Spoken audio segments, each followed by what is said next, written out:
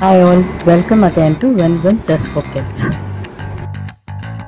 Once upon a time, when a farmer was working on his field, he heard a boy screaming. When he searched, he saw a boy screaming for his life from the vast, deep burial pit. The farmer immediately ran and saved him.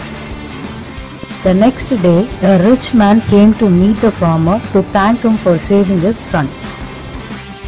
The farmer never accepted the rich man's money for his help.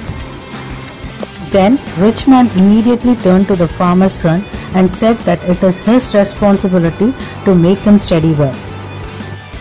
The farmer's son studied well and became the doctor in Britain, and he is the one who found the medicine for pneumonia, penicillin, and his name is Alexander Fleming. Alexander Fleming is best known for his discovery of penicillin in 1928, which started the antibiotic revolution. For his discovery of penicillin, he was awarded a share of the 1945 Nobel Prize for Physiology or Medicine. When again the rich man's son got pneumonia, he was saved by the penicillin, the Alexander Fleming's medicine.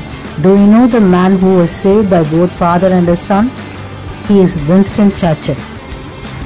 Winston Churchill was an inspirational statesman, writer, orator, and leader who led Britain to victory in the Second World War.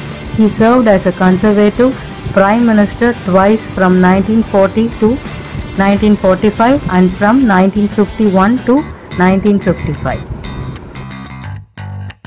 Thanks for watching. Please like, share and subscribe for more videos. Thank you.